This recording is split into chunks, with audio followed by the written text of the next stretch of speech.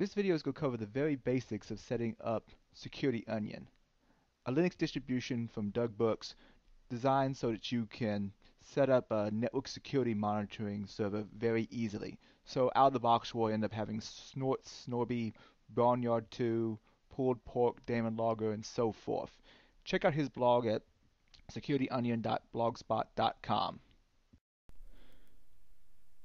Now this video is only going to show the basics of getting Security Onion up and running, and I'm probably only using it to about 5% of its capabilities. So keep that in mind. Now when you first do an install of Security Onion, one thing you should probably know is that the ISO that's kept out there isn't as up to date as some of the scripts. So let me actually show you what I mean by that. If you go out to where you can download the ISO, you'll notice that it is not up to the current version. So basically you have to install the ISO. I'm not showing that particular part because essentially it's just like installing any other Ubuntu like distribution. Just next, yes, yes, choose your options and so forth. But you have to apply and script afterwards to actually suck down everything else. Now there's a couple of things I'd recommend doing before that, and let me show you where you can find the commands to actually suck down that update script.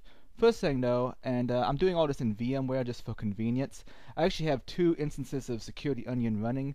One is for test, one's for production. The production one's running on my ESXi box, sorry. Hard for me to get that out of my mouth sometimes.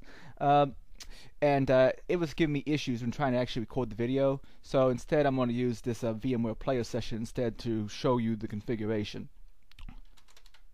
Now one of the things I'm going to do is I'm going to go ahead and get a admin shell so I can get in there and do stuff as root.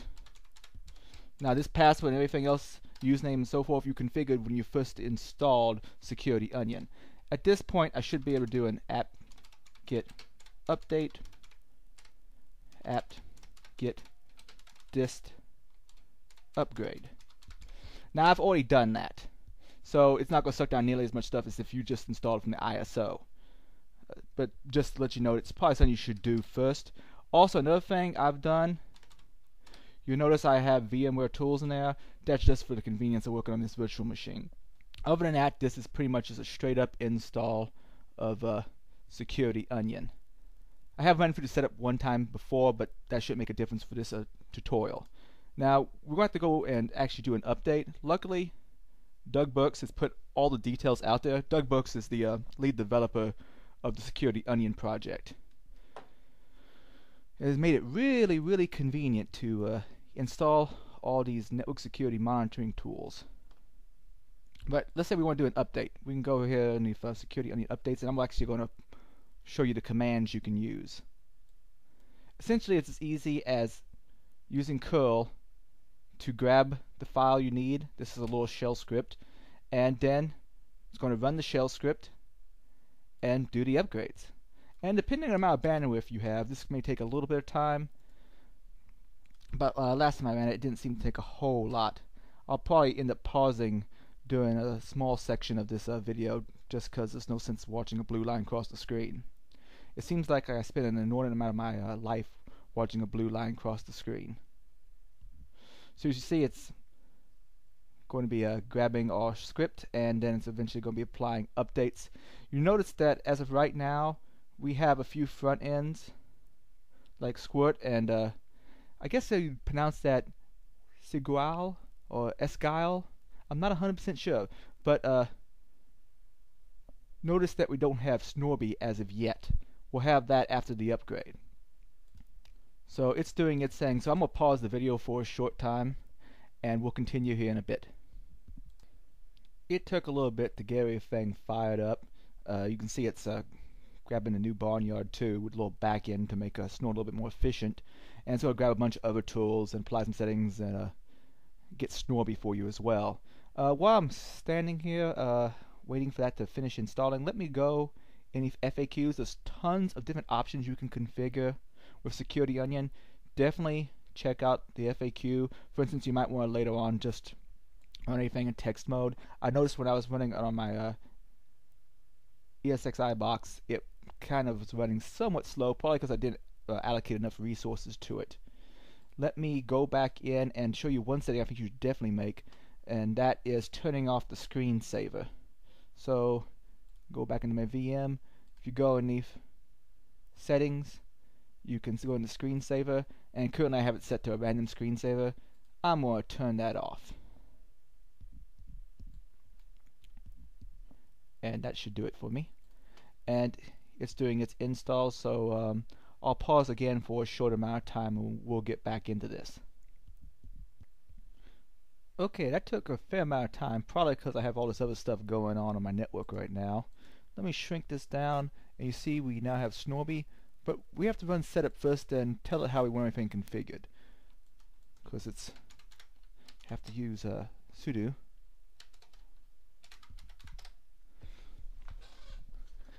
And of course you have to type your password in correctly. There we go. I'm going to say continue because yeah, I do want to configure it. And I'm going to use advanced setup, though pretty much everything I'm going to do is pretty much exactly what would happen if I had chosen quick setup. You can choose to have just a sensor or just a server or both. I'm going to choose both. You could have multiple sensors all across your network in different locations if you wanted, or different facilities, I imagine. Yes, I want to go ahead and keep Snort as my default engine. I've not messed enough with the other one to really be able to say anything. Yep, ETH0 is a good one to grab. I don't have an OINT code, so I'm just going to use the emerging threats GPL setting. And we have to set up a username. Let's go with Iron Geek. And an email address for Snorby. And need a password. Ideally, you should probably go with something longer than what I just did. Yes. Proceed with changes. And that's doing its thing. This can also take a little bit of time, and also keep in mind when you first start using Snorby, sometimes after you do like a rule update or something like that, it can take a bit of time, and I'll show you how to do rule updates here very, very shortly. Right now it's using PulledPork to grab down some new Snort rules. Those are the ones I'm going to show you how to basically disable some things, because depending on how your network is set up, you may have a lot of noise that you just don't care about. Okay, that should be finished. And of course you get some recommendations here, and we'll say OK. And we'll try to start Snorby right now, though it may not function quite yet. You have to give it a little bit of time. By the way, some other cool features you'll probably want to look into. There's so many different tools that come along with Security Onion. Go check out all these. And if you watched one of my videos on sniffers a while back, you probably saw me covered this particular tool. Explico, perhaps it's pronounced. I'm not 100% sure. Alright. Well, we're going to connect into here shortly. So we made the connection, and it's using its own little self-signed certificate, so we have to go ahead and add an exception and say, yep, that's fine. Go ahead and get it. Get the certificate, and now we can log into Snorby.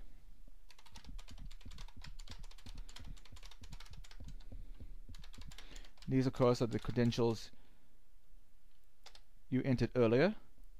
And it's this Ajaxy-like interface. Currently, we don't see any settings in there.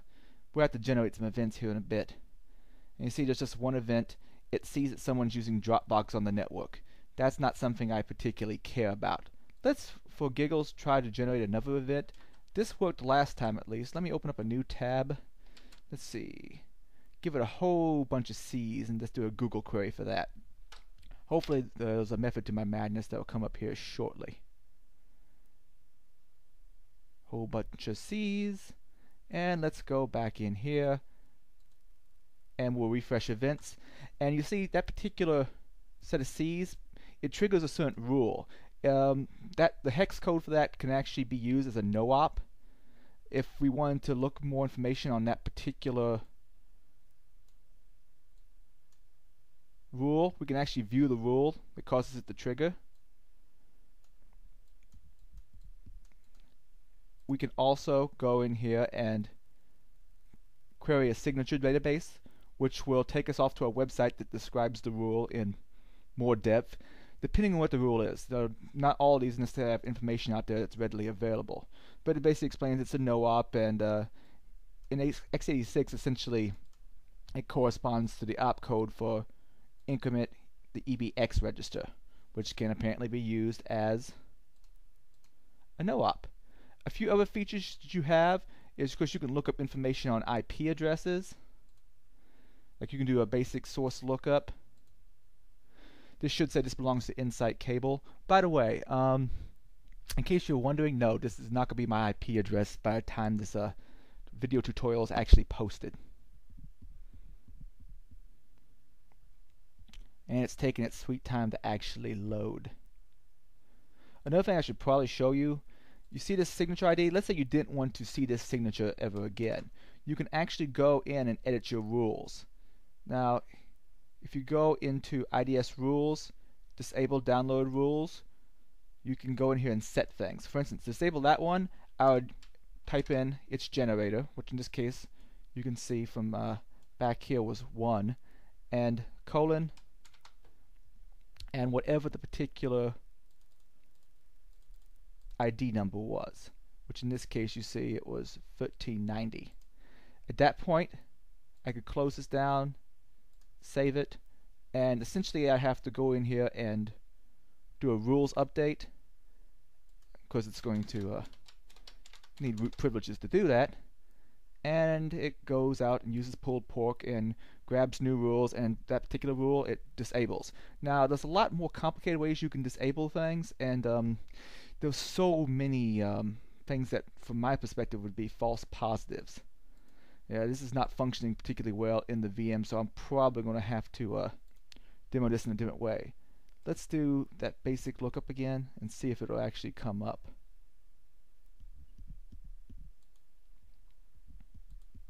Cool. Things should be functioning now. Now I'm actually going to SSH into my production box. Well, actually I've already SSH'd into it. Now I can just sudo I, give me an interactive shell. Yeah, this may not be the best practice, but it's awfully convenient for what I'm about to do. Let's say I want to actually edit that rules file. Because you have to not fat finger everything.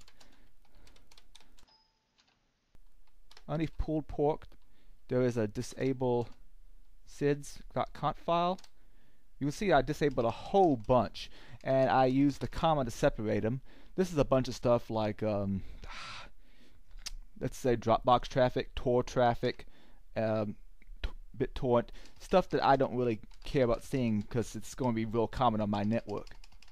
Also, there's a couple of ways you can block things. For instance, if you want to block based on description, I use this to block Tor, this to block anything that has BitTorrent in the descriptive name. Also, I get a lot of IPs that are just generally not very trustworthy. I was getting so many messages that said there was some stuff coming from the Russian business network or known Russian business network IP that I also blocked that out.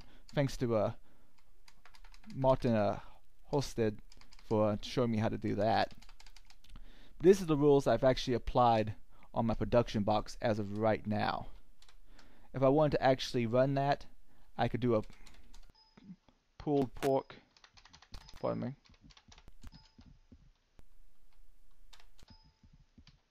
update sh. If I hit enter right there, that would run and actually do the updates. So it's going along doing its thing. Alright, the VM is really not being responsive here, so let me see if I can... requested content cannot be loaded. Well, if that had worked, it would give me some information about that particular IP address, who owns that net block, and whatnot. I may try again here shortly. Another thing you can do is you can search by source, and also search by destination and so forth, and find other events related to that. You can also go in and do search by, let's say, a signature, like if I want to look for stuff involving no-ops. I could do it like that. You could also, of course, search by destination port and so forth. There's tons of different options. We're going to do some stuff to generate some traffic here.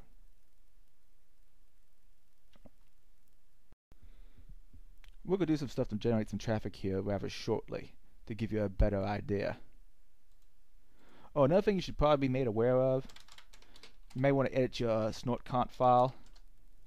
So you go in if you etc Snort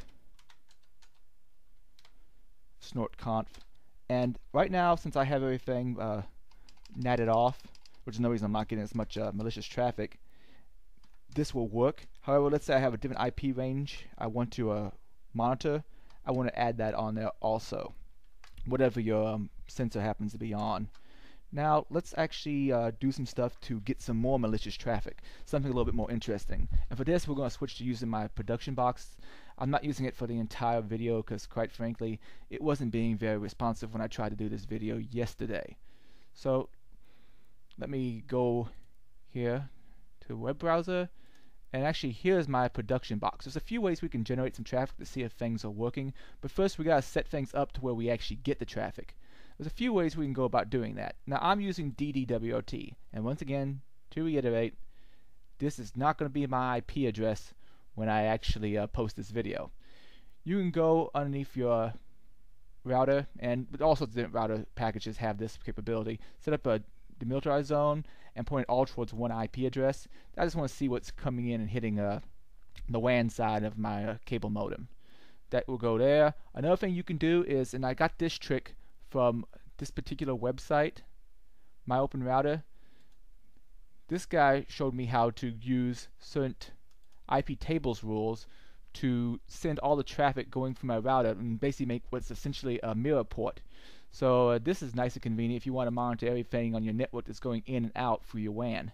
So I'm actually going to issue those commands, and I already have a session set up to my router, and I'll go ahead and issue those two commands, and that should start sending all the traffic, at least until next reboot, to my production box that's running Security Onion.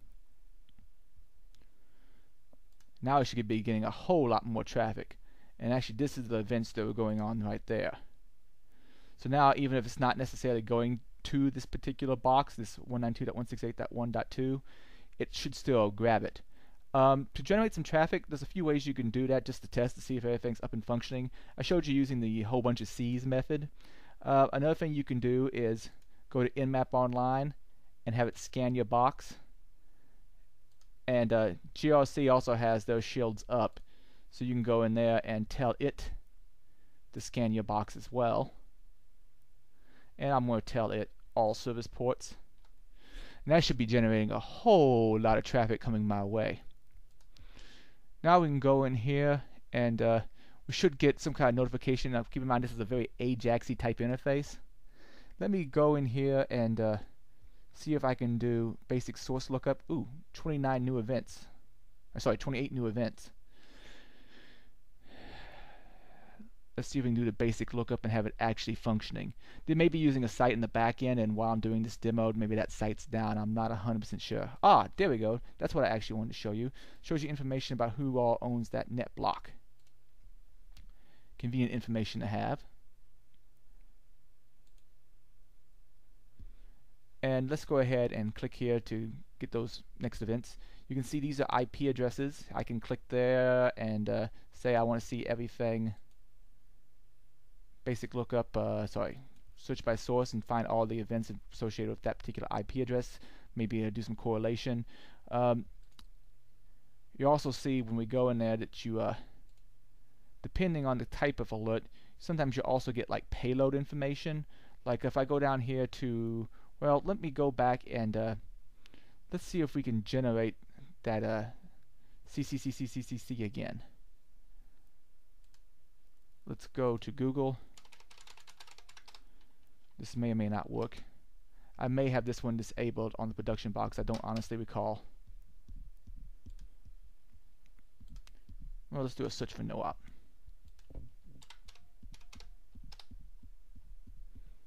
Depending on the particular payload, you may actually have a little capture about what exactly caused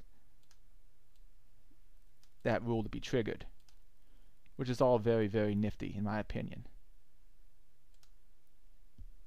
So let's go back and, oh, on the front panel, of course, Snorby. This one's going to be much more interesting. it's going to show us production boxes not being as responsive. It's going to break down things by severity level. You also get a nice little network graph showing different statistical information. This is Snorby. Snorby's very, very pretty. Mess around with it, a lot of fun. Like I said, I'm only using Security Onion for a very limited set of features. It's a lot more it can do. So I highly recommend you download it and play around with it. Well, I hope you've enjoyed this video so far, and I may be covering some of the other things you can do with Security Onion in the near future. Thanks much for your time. Because it's expected, here's a bunch of links that I used throughout this video. Hopefully they'll be helpful for doing more research on Security Onion, Snort, Snorby, and so forth.